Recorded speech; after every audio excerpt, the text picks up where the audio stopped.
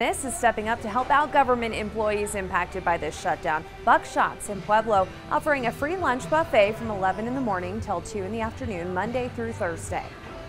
We just seen it on the Facebook, and a lot of people are having hard times with food and stuff, so we just wanted to help them out in any way we could, so we decided to do the buffet. And the owner says all you have to do is show a government ID to show that you are a federal employee, and the buffet also free for the employee's spouse and kid.